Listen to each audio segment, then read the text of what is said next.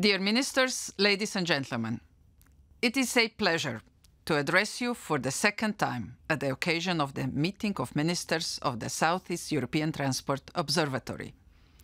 2015 has been a year of significant achievements in transport cooperation between the EU and its partners in the Western Balkans region.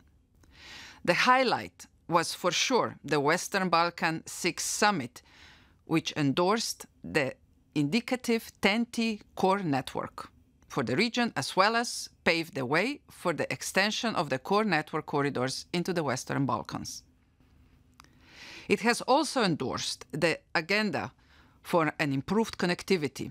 However, with the Western Balkans, we do not only focus on infrastructure, but also on the much-needed transport policy reform and the elimination of non-infrastructure barriers, which undermine the competitiveness of the region as a whole.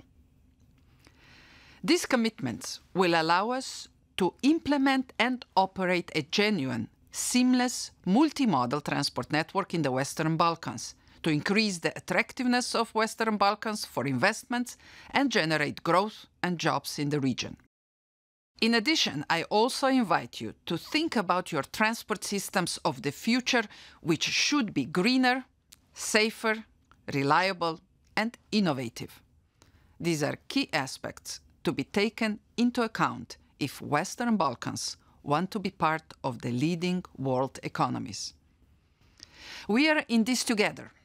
I believe that the best way forward is to continue our joint exercise. No need to reinvent the wheel.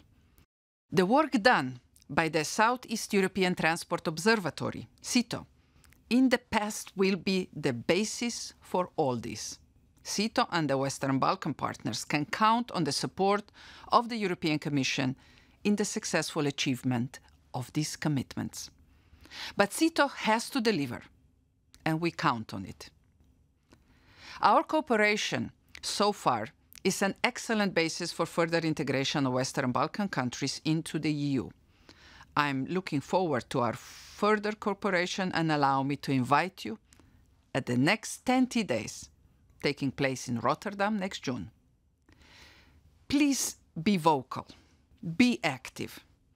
Let us build together an open, sustainable, and prosperous single transport area to strengthen the single market and ensure we remain global leaders.